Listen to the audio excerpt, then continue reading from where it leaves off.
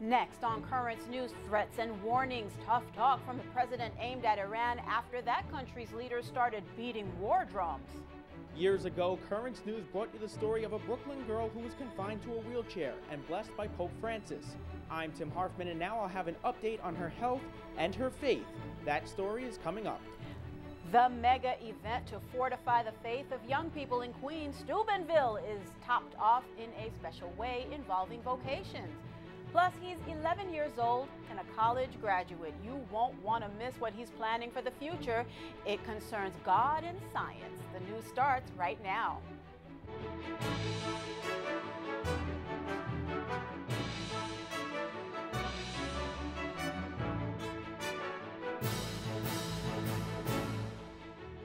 Good evening, everyone. I'm Liz Faublas. A war of words tonight between President Donald Trump and Iran. The commander-in-chief warning the president of the Islamic State against threatening the U.S.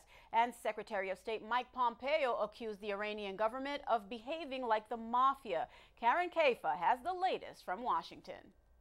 White House Press Secretary Sarah Sanders says the president isn't to blame for escalating political tension with Iran. He was responding to comments made from them, and he's going to continue to focus on the safety and security of American people. On Sunday night, President Trump tweeted a warning to Iran in all caps. Never, ever threaten the United States again, or you will suffer consequences the likes of which few throughout history have ever suffered before.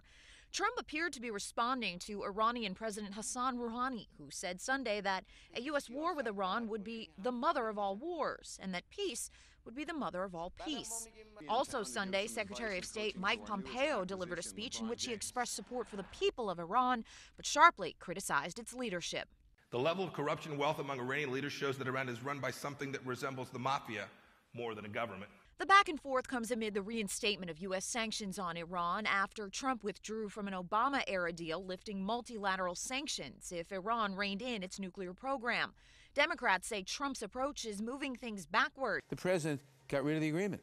So now we're left with military threats only. And we're back to where we were without the agreement. The current rhetoric similar to Trump's threats of fire and fury against North Korea last summer.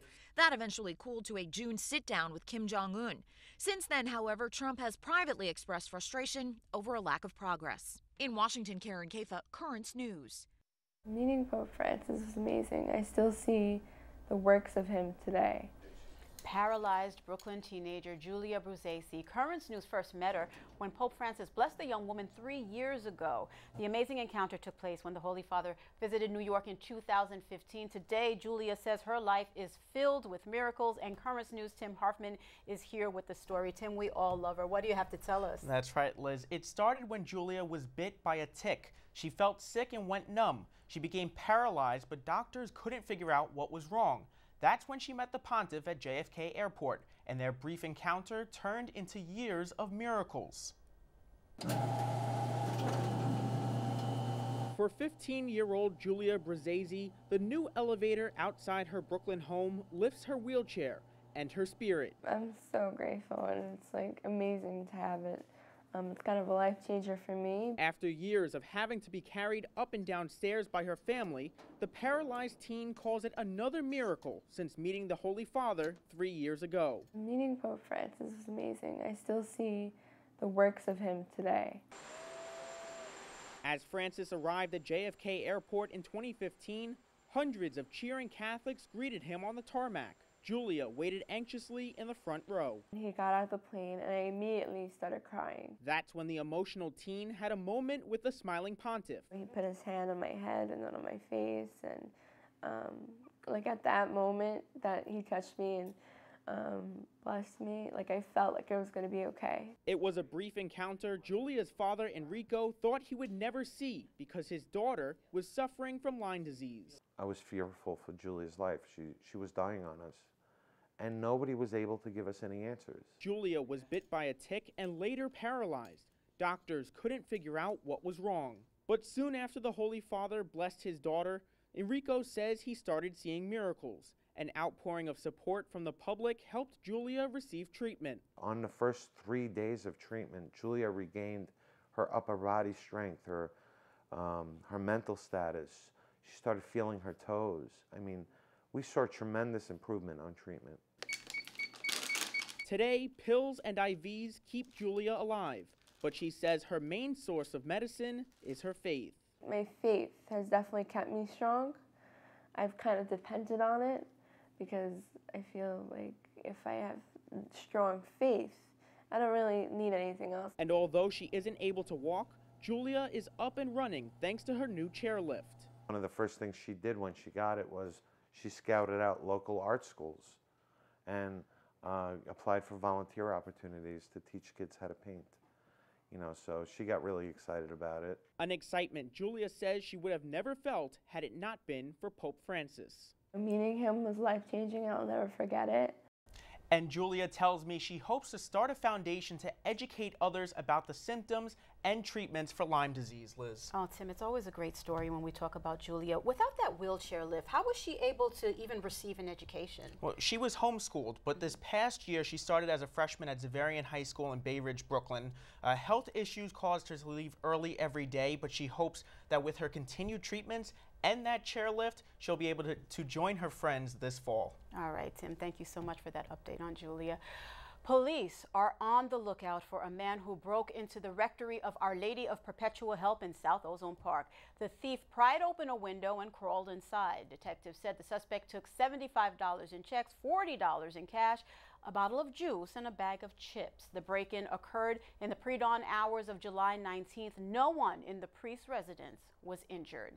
Anyone with information about the crime is asked to call the NYPD's Crime Stoppers hotline at 1-800-577-TIPS or text the police at crimes and then enter TIP 577. All calls and messages are kept confidential.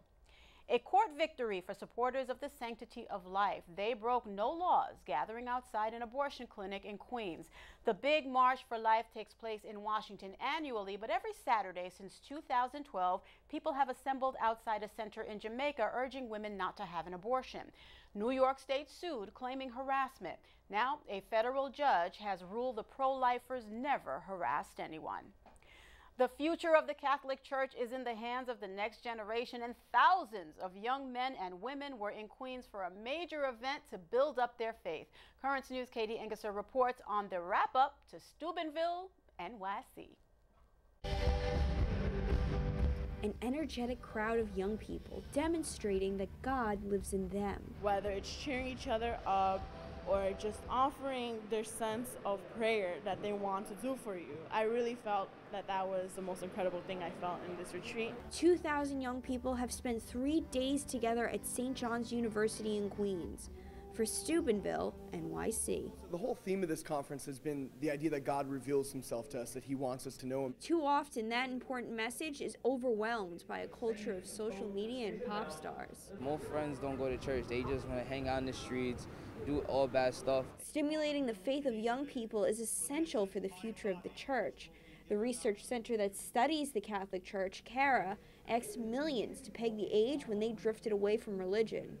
Almost 3/4 said it was between 10 and 20. I never was open to God and stuff. I was always closed-minded, and I always used to always think one way, and my family would always have a problem with that. Other youngsters started to doubt during troubled times at home. When I was little, I was 3 years old. My mom came here to this country, and we were apart for like 10 years. Steubenville helps young people fire up their faith, and they are welcoming the chance. I was having some concerns back home about would a Catholic do this or would a Catholic do that? The faith is growing, and sometimes they can have a weakened faith if they can nourish it and don't understand it. Bishop Nicholas DiMarzio celebrates the closing Mass of Steubenville after 3 days filled with talks, good fellowship, and God. It's good to be away sometimes from your own circumstances. You reflect better. An emotional moment near the end of the event, the audience is asked who might dedicate themselves entirely to God through a religious vocation. Dozens head up to the stage. A special bonus from Steubenville, NYC. At St. John's University in Jamaica, Katie Engesser, Currents News. Terrorism has not been ruled out in a deadly Toronto shooting that has left 2 people dead. A man described what he heard. I heard at least 20 shots. right, in intervals. You know, clip being spent, reloading, clip being spent, reloading, clip being spent. That's what I heard. And then I saw the carnage as I ran down the street here to kind of follow the gunfire, I guess. A young girl and a teenager were killed during the rampage along a busy avenue. The suspected shooter is also dead. The duck boat that capsized during a storm in Missouri last week was raised today from the bottom of a lake. Several divers and a barge crane were used in the process. The boat went down after a severe thunderstorm on Thursday. It sank 80 feet. 31 people were on board at the time. 17 passengers died. Tia Coleman lost 9 family members and said it's a miracle that she survived. Somehow I managed to get to the boat. These beautiful people, angels, I don't know who they were. They pulled me up. And when they pulled me up from the boat, I didn't see any of my family. But I believe I survived by God and by Good Samaritans. Tia Coleman lost her husband, 3 children, and 5 other members of her family. The Pope wants to prevent more deaths in the Mediterranean as migrants cross the dangerous waters. In recent weeks, dozens of refugees have drowned while trying to reach the coast of Europe in search for a better life. The Holy Father made his plea yesterday at the Vatican. Rivolgo un accorato appello affinché la comunità internazionale agisca con decisione e prontezza, onde evitare che simili tragedie abbiano a ripetersi. Francis also called on governments to guarantee security and respect for the dignity of the migrants. A new attack against the Catholic Church from Nicaragua's Daniel Ortega as thousands of anti-government protesters take to the streets in boisterous opposition. The crowds were in the capital, Managua, over the weekend to call on the embattled Nicaraguan president to resign. He originally asked the church to mediate a dialogue before rejecting what they said. At least 7 churches were vandalized Friday night. 4 gunmen invaded a Catholic church in Pakistan. The attackers beat up worshipers and fired shots into the air. The thugs also vandalized several sacred objects and tried to set fire to the building. Anti-Christian violence has grown recently in Pakistan. Coming up on Currents News, President Trump's controversial summit with Vladimir Putin has been getting mixed reviews from politicians. But what about everyday Americans? Trump supporters living in the largest retirement community in the U.S. weigh in. Changing how the country is ruled, a top priority in Cuba. We'll tell you why proposed reforms to the Constitution are fueling heated debates. Pope Francis planning a get-together with a few thousand close friends from over 200 dioceses. The gathering of Italian youth in Rome, an opportunity to pray with the Holy Father ahead of the Synod on young people. Do you have a story idea, something happening in your parish we should know about? We want to hear from you. Keep this email handy, newstips@desalesmedia.org. We will be right back.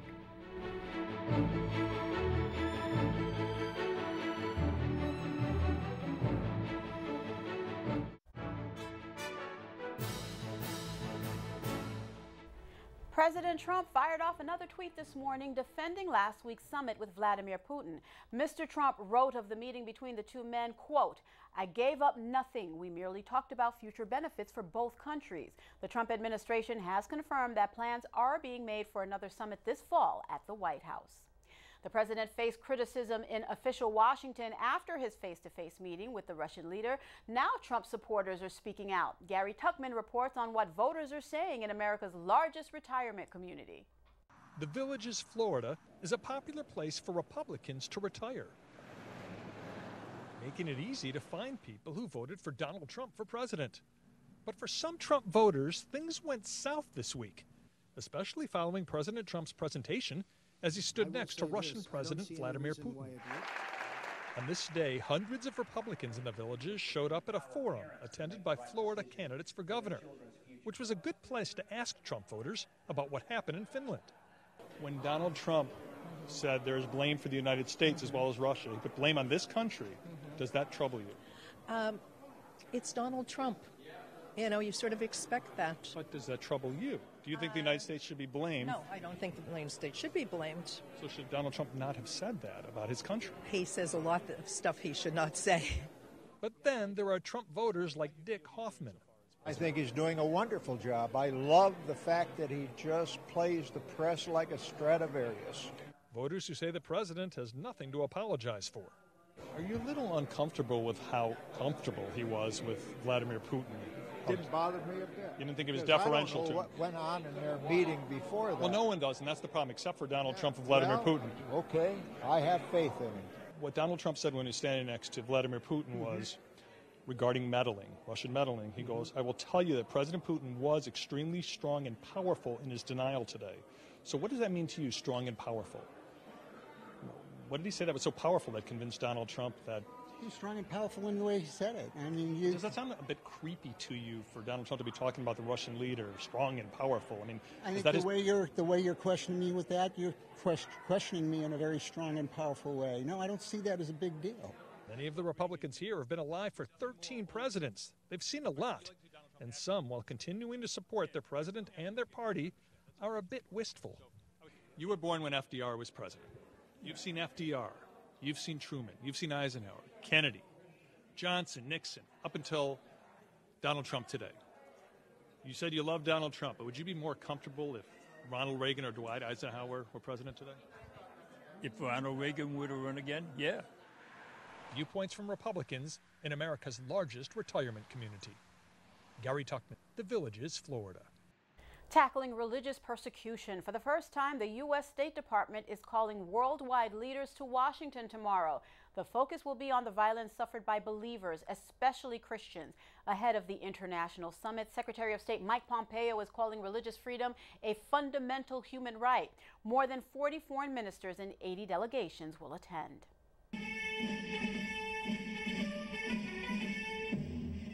The Cuban National Assembly is debating a new constitution for the country.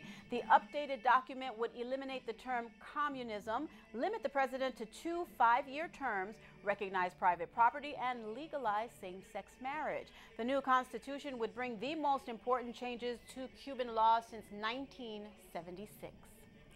Over 400 Syrians have evacuated the country with the help of Israel. Among those escaping the war, the White Helmets, famous for helping others trapped in Syria's never-ending conflict. Jomana Karachi reports on the dangerous mission. At the height of the Syrian civil war, often it was the White Helmets who were the first on the scene. With no local police or emergency services, residents in rebel-held areas turned to these Syrian volunteers, recognized by their iconic protective gear. They have all chosen to risk their lives to save others, and that makes every single one of them a hero. The group rescued tens of thousands of people caught up in the conflict, often saving the war's most vulnerable. Like this baby girl.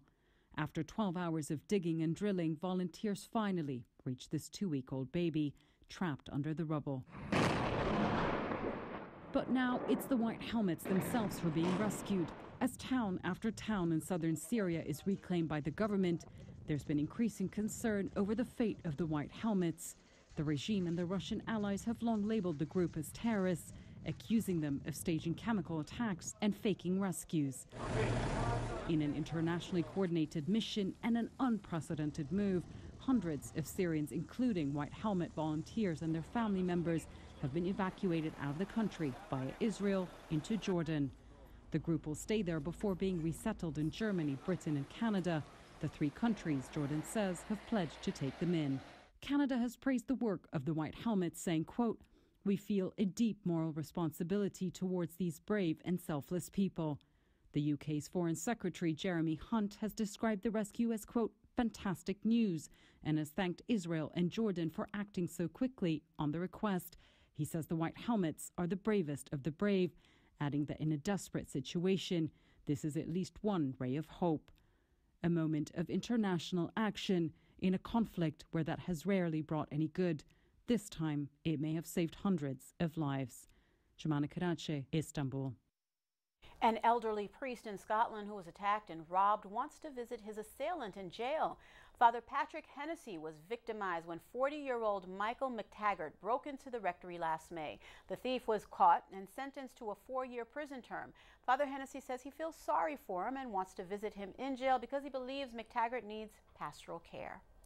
With the World Meeting of Families coming up next month in Ireland, Pope Francis has a pretty busy schedule. That includes a session soon with thousands of young people. Cody Williams has that report. The Italian dioceses estimate that more than 50,000 people will participate in an encounter the Pope will have with young people in Rome in August. It will take place in the symbolic and spacious Circus Maximus at 6:30 p.m. Pope Francis will hold dialogue with the youth and pray for the Synod in October, which will be dedicated to them. However, the event will not end there. On Sunday at 11 a.m., before praying the Angelus, the Holy Father will meet with them again. This time, it will take place in St. Peter's Basilica, where the youth will be celebrating Mass. The Pope is not expected to preside over the ceremony, but he will bless the gifts the young people will bring to World Youth Day in Panama. The San Damiano cross, associated with the Italian patron St. Francis of Assisi, and a sculpture of Our Lady of Loreto. This will be one of Pope Francis's important encounters in the month of August, which include his trip to Ireland to participate in the World Meeting of Families. In Rome, Cody Williams, Currents News. Up next on Currents News, an 11-year-old Florida boy just graduated from college. It's a pretty big deal, right? Well, wait until you hear his career goals. Science and faith may one day merge in the mind of a young genius. We'll be right back.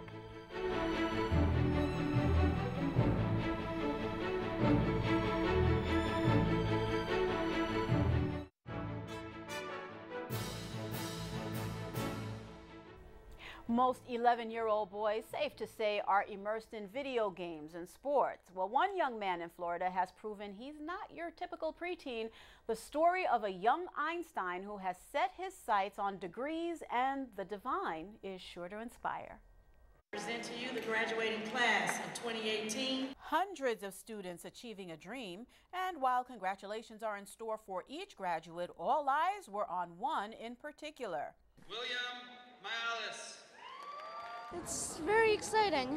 William Malice has every reason to be excited. He's 11 years old and just earned an associate's degree, but he's keeping the accomplishment in perspective.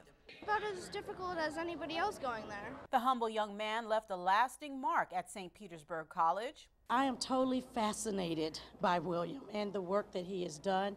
He's extremely brilliant, very open and collaborative. Brilliant indeed. William could do simple math at 1.5 years old.